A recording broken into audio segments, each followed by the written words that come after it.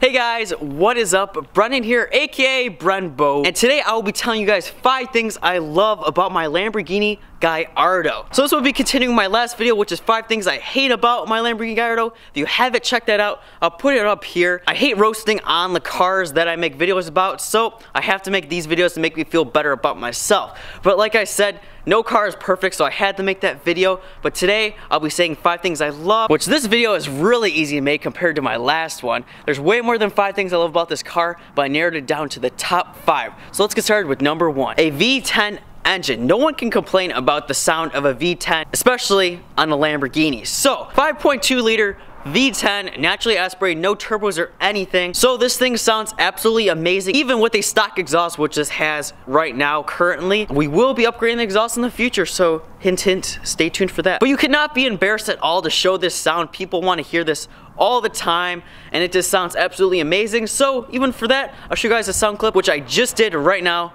so enjoy.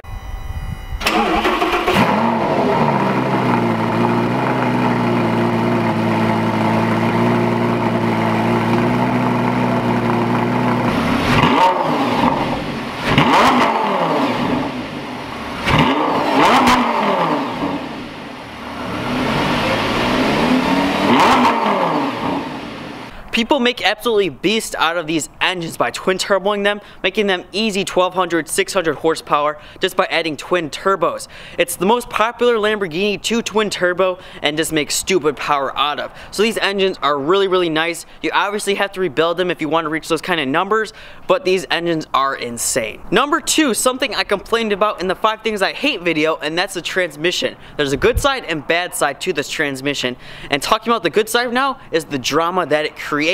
So unlike the Huracan, which has a dual clutch now, it doesn't create much drama when you shift it. You just it's really smooth and you get into the next gear really fast. Well, this transmission also gets you into the next gear super fast when you're above 5,000 RPMs or so. Below that, it's really clunky. That's what I complained about. But what's so good about it is when you're going high speeds, you shift, it throws you back in your seat and creates a lot of drama for you, making it feel more fast and just way more fun. You know, you get a smile on your face. Unlike it, you just shift really smoothly on the Huracan. So people kind of prefer this transmission at high speeds, but at low speeds prefer the Huracans. So it goes each way, but I like this transmission a lot just because it makes you smile so much when it throws you back in your seat. It's just a lot of drama. And that's the only way I can really describe it, is drama. Number 3 is the interior of this car. For being in 2009, I don't think it aged one bit. The only thing that's a little iffy is the navigation, I guess, but everything else is perfectly fine. So I love the layout of all the buttons, like the windows, the lights. It looks like a spaceship, like toggles like on the new Mustang, I guess you could say. Especially with this interior being this navy blue and this tan,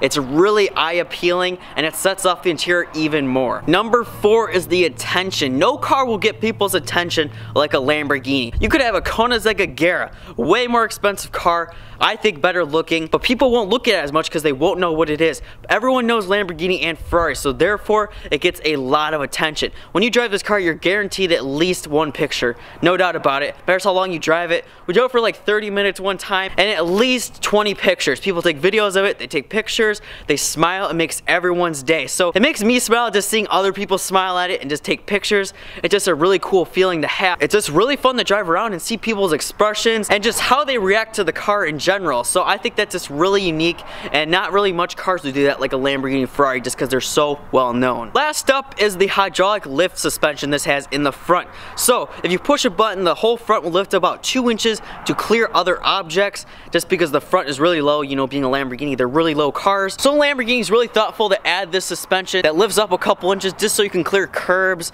and other things like that. They also put this on the Huracan. I'm not really sure about the Aventador. It's just a really smart feature, and I think it really helps a lot of people so they just don't scrape on tons of things.